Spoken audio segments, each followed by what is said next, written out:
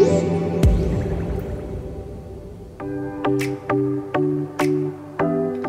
this is Simon Hill for Digital Trends, and today we're looking at some handy tips and tricks for the Google Pixel 3 or Pixel 3 XL. Now, one of the first things you're going to want to do when you get a new smartphone is to customize this home screen here. So just like any other Android smartphone, if you tap and hold in an empty space, you'll get your customization menu popping up. You've got wallpapers, widgets and home settings. If we jump into wallpapers for a moment, there are some great options in Living Universe which are subtly animated. But if you choose another category like landscapes, for example, there's no need to pick just one of these wallpapers. Tap on daily wallpaper at the top left and Google will cycle through and give you a new wallpaper every day, which is a really nice way of seeing a bunch of different wallpapers. If we tap and hold again and jump into home settings, you can also decide whether you want notification dots.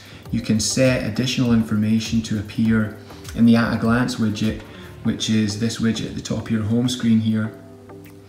And you can also, we recommend toggling off, add a new icon to the home screen for every time you install an app. It's up to you if you want that. If for some reason you want your home screen to be able to rotate to landscape view, you could toggle that on there, and there are a couple of other options in there as well.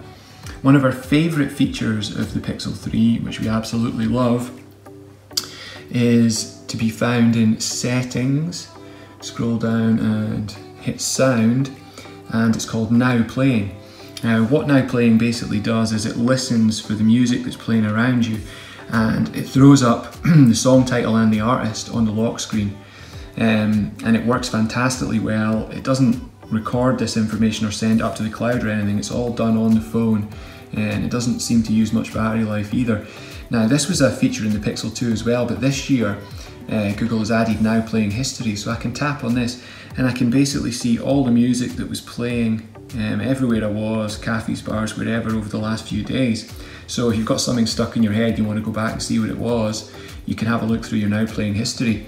If you find a song you really like, simply tap on it and you'll see that you get the option to play that song in the music services that you've got installed on your phone.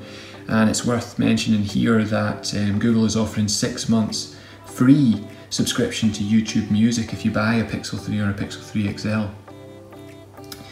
Now, another one of the sort of fairly unique features that you'll find with the Pixel 3 is the gesture support. So we've got Active Edge, which allows you to squeeze the bottom of the phone here in order to launch Google Assistant.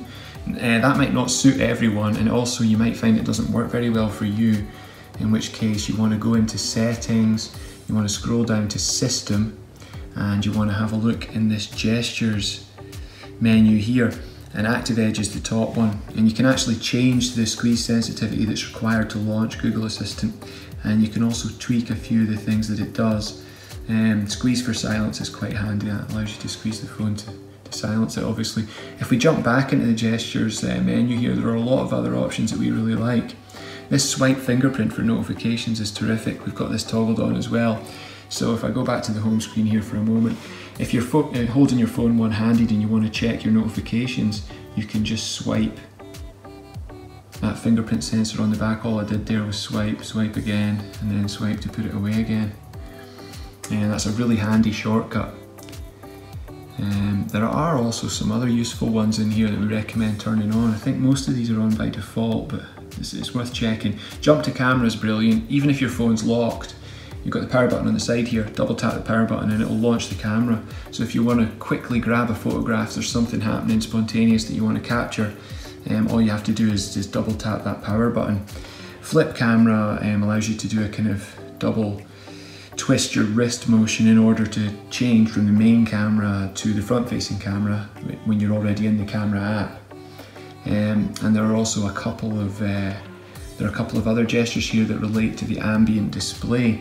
Now, the ambient display is what comes on when I've got this gesture set up. So if I double tap, it'll just show me the time and date. If I had any messages or anything, it would show me that as well. And you can also set that up to come on every time you pick the phone up. You can actually have it on all the time if you want, but we don't recommend that. If you go into Settings, Display, Advanced, and scroll down, you'll find ambient display there. Now, we've had some bother with the battery life of our Pixel 3 So we certainly don't want to encourage it to run down any faster, so we don't have it turned on all the time. But we do have the gestures turned on, and it comes to life when we get a new notification. And that's just great for when you have your phone sitting on the desk next to you, and you can just quickly see at a glance what's going on. Now, the last gesture we were going to talk about, which we really like, is flip to shh. And it can be found in, if we can jump into settings here and scroll down, there's this new entry called digital well-being, and there you'll find flip to shh. We've got it turned on, and all this basically does is say you're in a meeting and a call comes in and you want to quickly silence your phone, just flip it face down and it will activate do not disturb. Let me just get rid of that quickly. If we jump back into this digital wellbeing menu, there are a lot of other options in here as well. Now, ordinarily with a new phone, we would suggest that you set up a do not disturb schedule for your nighttime hours so your phone doesn't wake you up. Maybe consider some kind of blue light filter so that you're filtering out the blue light, which can make it harder to fall asleep if you're reading on your phone near bedtime. But as it turns out, with the Pixel 3, you can just jump in here and choose wind down, and it will actually prompt you to set up your do not disturb schedule, set up your nightlight schedule, which filters out the blue light, and it even goes a little bit further with this grayscale option. And what this will do is, when you approach the hour when you want to ideally be going to sleep, it'll take all the colour out of the display, just as an extra incentive to put your phone down, and actually go to sleep. Now, speaking of colour in the display, last year's Pixel 2 came in for a little bit of criticism because some people felt the display was a little bit washed out. So Google has dealt with that in the Pixel 3, and it's made the colours a little bit more vibrant. But you can still change them if you want. So if you go into settings, you want to find the display section again, advanced, and you'll see colours here, and you can choose, it will be on adaptive, which we found to be very good. But if you want a more natural look, you can choose natural. If you want an even more vibrant look, you can choose boosted.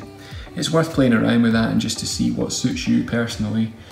Find out which colour you prefer. Another setting we like in here, which you might find handy, is device theme. And once again, it's settings, display, advanced, and you've got device theme. Ours set to automatic, which matches the wallpaper. But if we choose dark for a moment and jump out of there, you'll see that you can change the background to things like the quick settings toggles to dark. And that's especially good if you're using your phone in the dark quite a lot, where those white backgrounds can really be a bit glaring. They can almost hurt your eyes. So that's it for Pixel 3 tips and tricks for now, but you will find a lot more tips and tricks on offer in our articles at Digital Trends.